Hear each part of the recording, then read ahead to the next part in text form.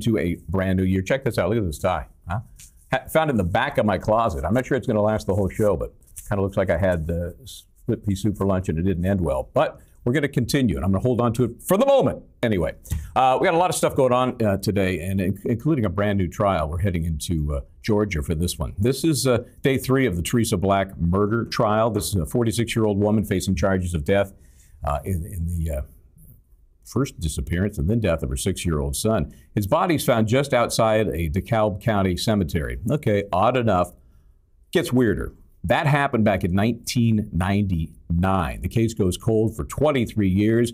Ultimately, charges are brought against the victim, mom in this case, Black. She and her son were homeless back then. He fell ill, died in her care. That is the prosecution's belief. And although she admitted really that much, Black is now pleading not guilty to the charges brought against her, which include murder, aggravated cruelty to a child, concealing the death of another. Black's attorney alludes to the defendant taking the stand in her own defense. We will see if at some point that happens. We might get to hear the story from her personally. We've seen some police interviews. But for now, let's jump into court. This is the testimony of the victim's aunt.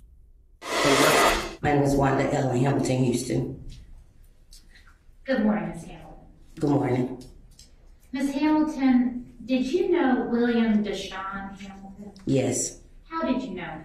I'm his aunt. And is that on his mother's side or on his father's side? On his father's side. And what's your brother's name? William Harris Hamilton. Is that William Deshawn Hamilton's father? Yes. And Margaret Hamilton, who is that to you? My mother. And is that William Harris, your brother, Hamilton's mother as well? Yes, ma'am. Did you know, or do you know Teresa Ann Bailey? Yes. How did you know Teresa Ann Bailey? We was friends.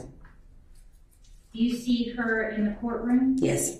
Could you please describe what she looks like, what she's wearing? She have on brown on a suit and a white shirt and braids in her hair. Your Honor, let the record reflect that the witness has identified the defendant. Any objection? No objection. The record will reflect the identification. Thank you. And did Teresa and your brother William have a relationship? Yes. Did they have children? Yes.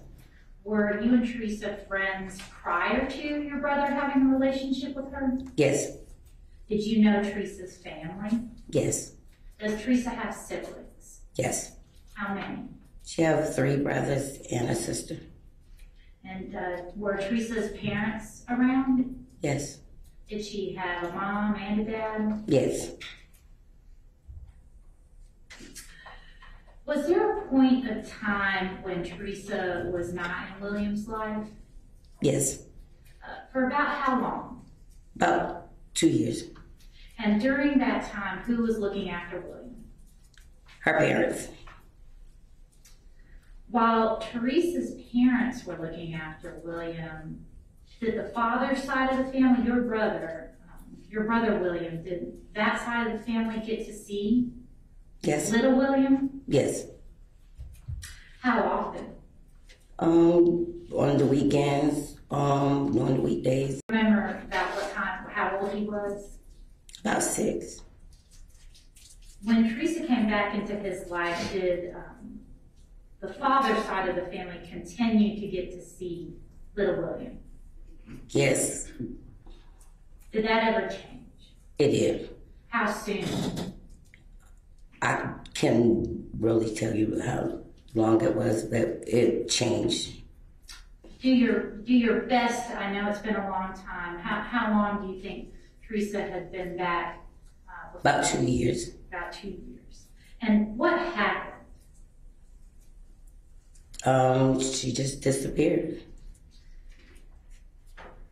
Did Teresa tell anyone, to your knowledge, on the father's side of the family, that she was going anywhere? No. Did Teresa reach out to anyone on the father's side of the family, to your knowledge, for any help with William? She did. I don't know when it changed. I couldn't tell you exactly when it changed. Well, specifically before she disappeared. Before she disappeared? Right before she disappeared, did she reach out and ask for help? Yes. Did she ask for anyone to take care of him so she No. could? And leading up to the 2 years that she was in his life before she left, she would ask the father's side of the family for help. At times. And would the family members on the father's side of the family member help out? Yes. What sort of things would your side of the family do to help out with William? Babysit, clothes, whatever he need, money, whatever she needed for him. What was little William like? He was awesome. He was a joy. He would light up the room. He had a very good, beautiful smile. It would just melt your heart. He was a sweet guy. How old do you think William was when you last saw him? About About 6. Did you ever speak to Teresa after you last saw William? yes, I saw her. I did. Did you ask her about William? Yes. What did she tell you, or where did she tell you he was? She told me he was in Atlanta with his godfather. Did you want to speak to him? Yes. Did you want to see him? Yes. What did Teresa say? That she would give him, I asked her, she would give him my number and let him call me, but she never did. He never called. Did you keep asking Teresa to see William? Yes. Did you ever look for Teresa on social media? Yes. Were you able to become friends with Teresa on social media and link up that way? Yes. Do you remember when that was? In 2017. Permission to approach the witness room. Okay. And show you what's been marked as Exhibit 76. Do you recognize this exhibit? Yes. How do you recognize that? Because I befriended her on Facebook. Excuse me, I'm just speaking to the mic. I befriended her on Facebook. And is that a snapshot of your Facebook profile? Yes. And is that the one you used to contact Teresa? Yes. Your Honor, at this time, the state tenders 76 into evidence. Any objection? Okay. All right, 76 is admitted. And I'm showing you Exhibit 77. Do you recognize this exhibit? Yes. Is that a screenshot of Teresa's Facebook profile? Yes. And is that the profile you reached out to? Yes.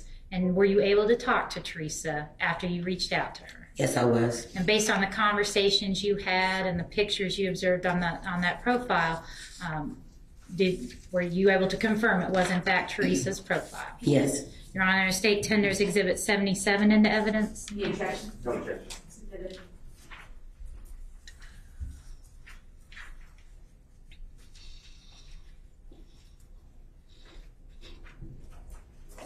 When you reached out to Teresa in 2017, what did you say to her? I asked about my nephew, and I wanted to talk to her. What'd she say? She told me that she would, excuse me. She told me that she would give him my number to call me, but she never did. Were you able to continue having conversations with Teresa? Yes. At some point, did she stop that? Yes. What did she do? She unblocked me. She blocked you on Facebook? Mm-hmm. Yes, ma'am. Yes. Back in 1998, 1999, did you want to have a relationship with William? Yes. Do you still, to this day, would you have liked to have had a relationship with William? Yes. Would you have wanted your children to have a relationship with him back then? Absolutely. If Teresa or your brother William had asked you to help, would you have helped them? Absolutely. If you were unable to help them, was your mother in a position to help them? Yes. Did your mother ever help you with your kids? Yes, she did. Your mom ever take care of your kids? All 6 of them. Did you love William? I loved him.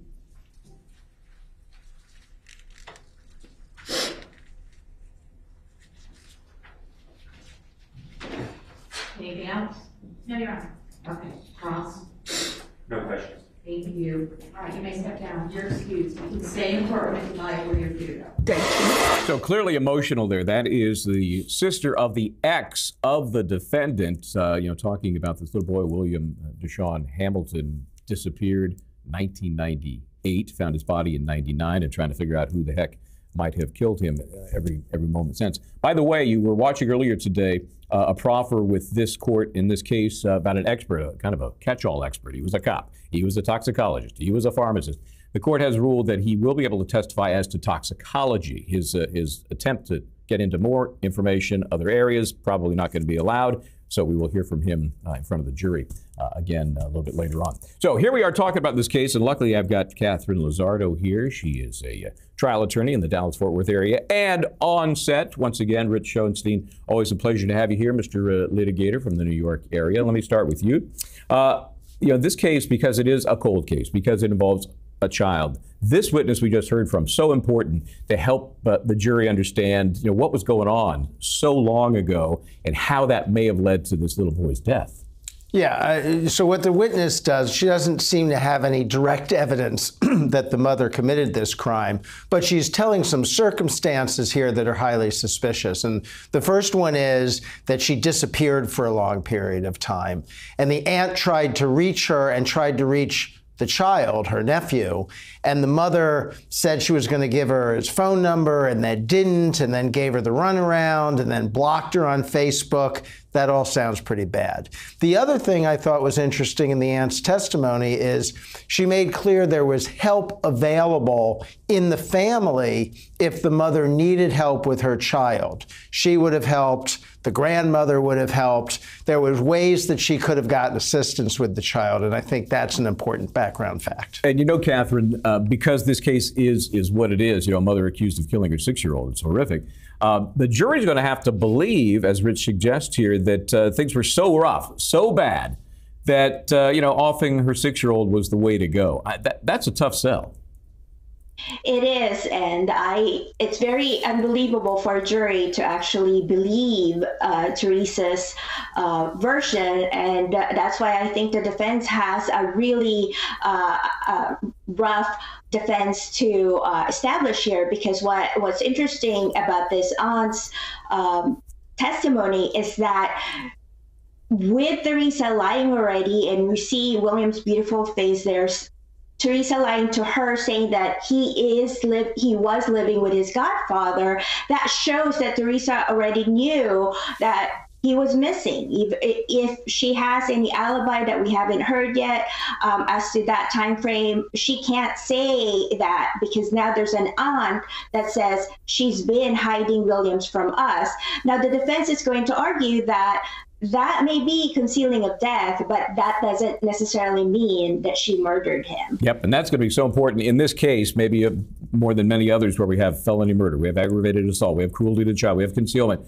There's so much for the jury to choose from, and I don't know, maybe it's too much and overwhelming, or maybe they default to one of the lessers like you suggest, Katherine. Let's take a break. We'll come back. We heard from the sister of the ex-boyfriend. Well, the ex is going to take the stand when we come right back.